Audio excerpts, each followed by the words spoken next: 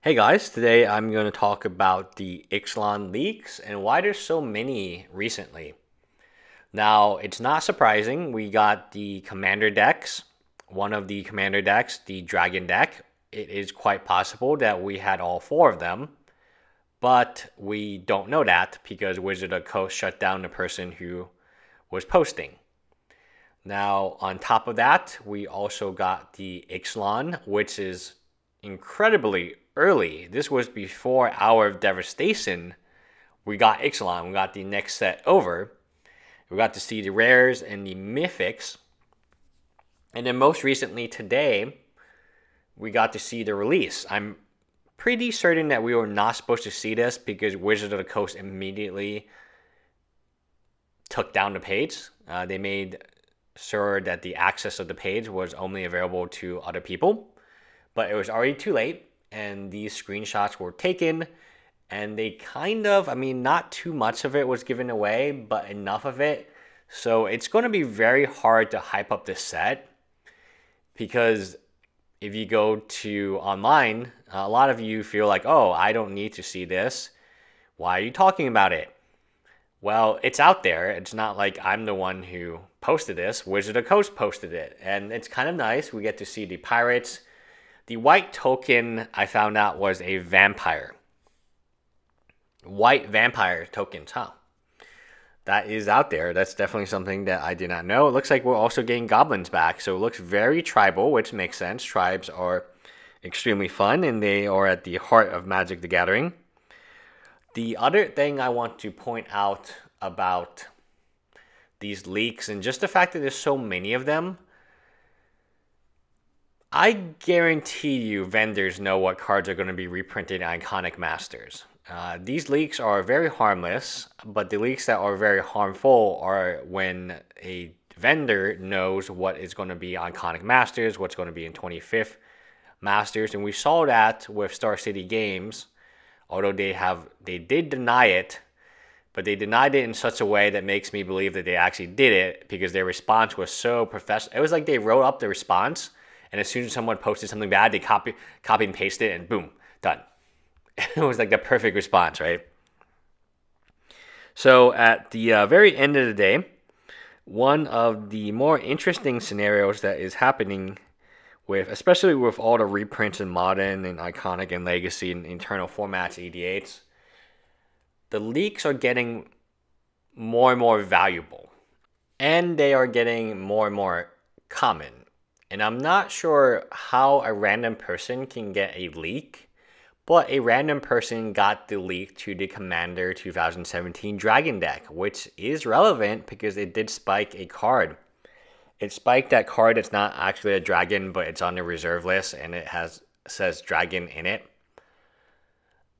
It's interesting because back in the old days where we had the God books being very much like the fat packs or bundles today where it lists all the cards, these God books were given to writers of articles, and these writers of articles would need it in advance so they can write their article, and then it would be submitted via print, and then everyone would learn about the new cards on time. So there was no delay. Of course, whenever you have a system, you have people who want to abuse the system, and that's what happened. One of the Guillaumes, if not both the Guillaumes, I'm not entirely sure what happened, but they gave it to their friend, and their friend was Guillaume something, and Guillaume used it to his advantage because he got a longer time to playtest and did much better. So these God books have existed forever. Now, Wizard of the Coast will say that they don't send God books anymore, but I feel like that's a caveat. The caveat is they don't send physical God books anymore. They probably still send digital God books, and the reason they have to do so is they want writers to talk about them. So let's imagine that you are Kotaku, and Kotaku is wanting to write an article about the new Magic set. Would it be in Wizards of the Coast's best interest to send Kotaku a God book, a list of every single card and what they do, so the Kotaku writer who may not be a Magic Gathering writer or a celebrity such as Day9 would be able to read it, make good content, and do a good job? That already happens today with loading, ready, and run, where they have their pre-release, I think, a week ahead of time. So they have the material. And many people, some YouTubers, have shown that they can get product way ahead of time. Like boxes and boxes of product way ahead of time. And you might ask, okay, so what? Well, that means someone before that YouTuber had product, and not one person, but many people had product early, weeks ahead of time. And it would be advantageous for them to open the boxes and sell them early. And this is the same, it's a different symptom, but it's the same disease. And the disease is some people are favored and some people are not. The favored people get to know what cards are going to be in a set.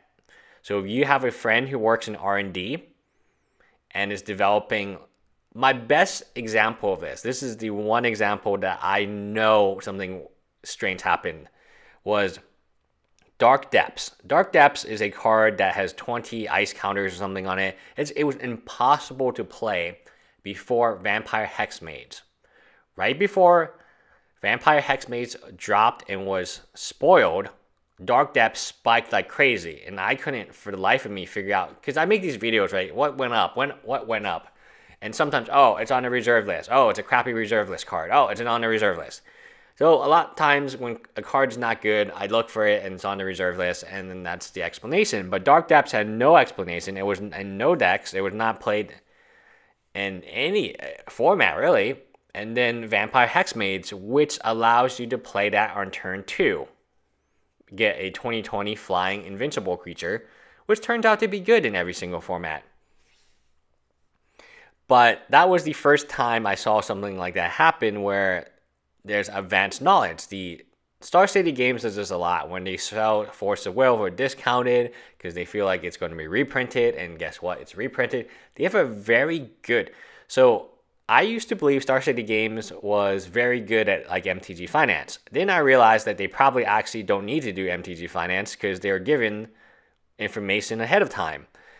If you are a multi-million-dollar company like Star City Games, you know people in R&D, you have connections, your pro players are well connected in that community. If a random person can get an entire EDH deck, and a random person can walk out with an entire mythic and rare sheet and foil, by the way, what can Star City Games get? What can Card Kingdom get, which is located in Seattle? The answer is, what can they not get? And I know a lot of you might disagree. You might think I'm making a conspiracy. But the MTG Finance doesn't lie. Dark Depths was utterly useless. And then it started to move. And started to move unnaturally. The same with like banned and restricted announcement. Bitter Blossom, right before it was going to be unbanned, moved a lot. And you might be like, oh, well, all cards that are going to be unbanned kind of move. Not as much as Bitter Blossom moved. It was almost... Somebody either was very good at MTG Finance and guessing at this type of stuff, or they got really lucky, or they had insider information. And Bitter Blossom at the price point is not a card that I would be like, okay, let's spend money on it and hope it gets unbanned. It's not cheap enough to do so, and for someone to buy that many copies that fast is quite interesting. Anyway, the reason that the leaks are interesting because they show that information already exists, right? Ixalan, somebody knows the entire set for Ixalan.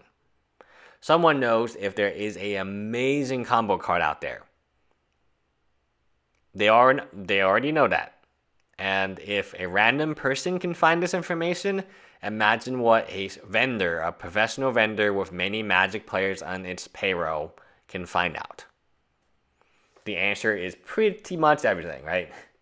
Anyway, that's it, guys. Bye, guys.